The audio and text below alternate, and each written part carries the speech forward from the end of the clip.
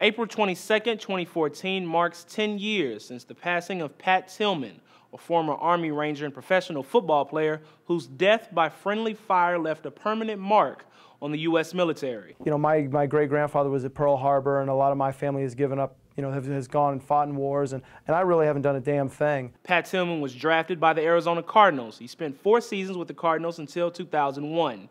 8 months after the 9/11 terrorist attacks, Tillman turned those words into action, turning down a $3.6 million contract with the Cardinals to enlist in the U.S. Army. Tillman's life story was a heroic one, but reports of his death caused a national controversy and prompted questions over whether the Army had tried to turn Tillman into a propaganda tool for the Afghanistan war. Tillman's family was told he'd charged up a hill, forcing the enemy to withdraw, saving the lives of his fellow Rangers. About a month after his death, the Army announced Tillman was killed accidentally by his own men. After the truth about Tillman's death was revealed, it drew the attention of all major media outlets and added to growing skepticism about the war. Now, 10 years after Tillman's death, Stephen Elliott, one of the men who might have fired the fatal shot at Tillman, has spoken out for the first time in an interview with ESPN's Outside the Lines. Elliott told ESPN what happened during that mission and the post-traumatic stress disorder that followed pushed him to alcoholism, depression,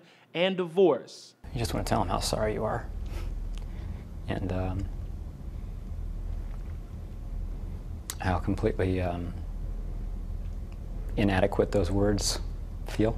Elliott has since sought treatment for PTSD and remarried his wife. As for the Tillman family, Tillman's wife started the Pat Tillman Foundation, which awards scholarships to military veterans. I see that there's so much more that we can do moving forward. One of their biggest events is Pat's Run, which takes place annually in Tempe, Arizona, and raises money for the foundation. This year's Pat's Run will take place April 26th. For Newsy, I'm Jamal Andrews.